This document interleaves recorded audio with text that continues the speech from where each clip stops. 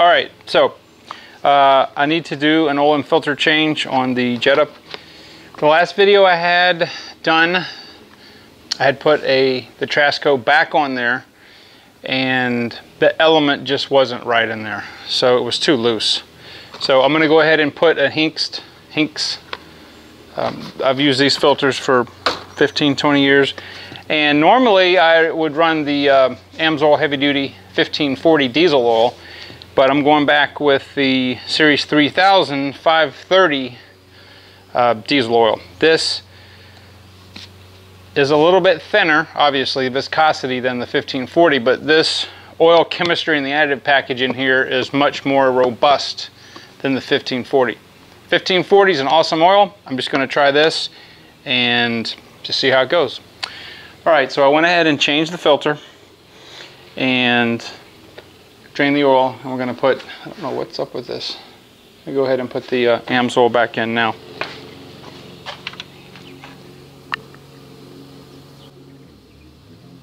The only thing I like about these, well, it doesn't matter whether it's the Hinks or a Molly rubber, it's almost impossible to get that filter in position because there's the suffering and the coolant hose, and you have to really push on the, well, it's not one today, you have to really push on the hose to get that filter because it's so big past both of those. So, but it's an excellent filter. I usually ran 35,000 miles, that was the 1540, and I've got plenty of lab tests to show, of course, you can do that on like filters every 10,000 miles, and the oil about 35,000 miles. Last time I did time belt, and every single time the engine inside is after spots.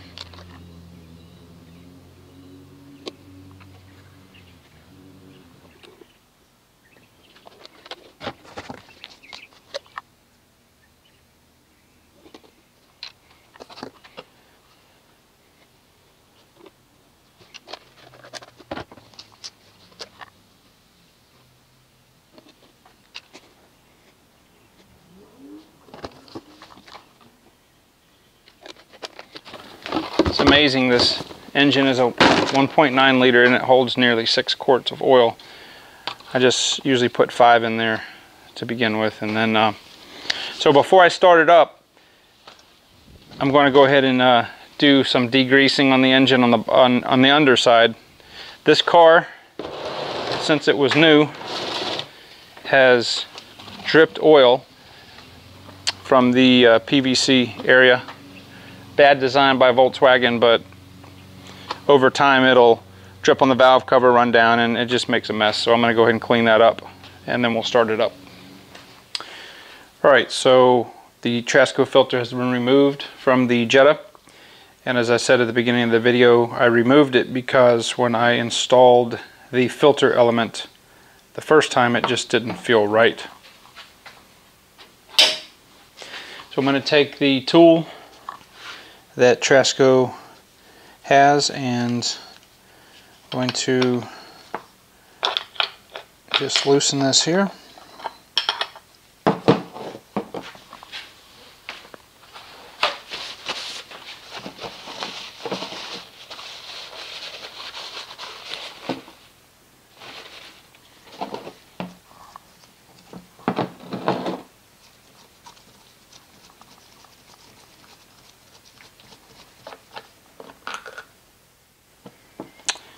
Take out the center spring assembly.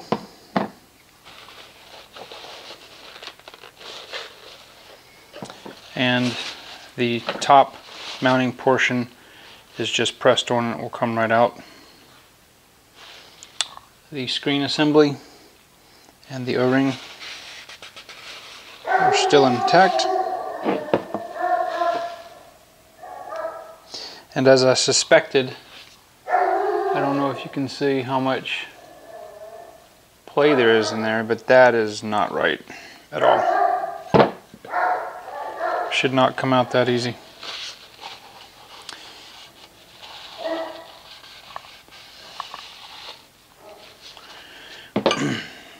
So either this was defective or they gave me the wrong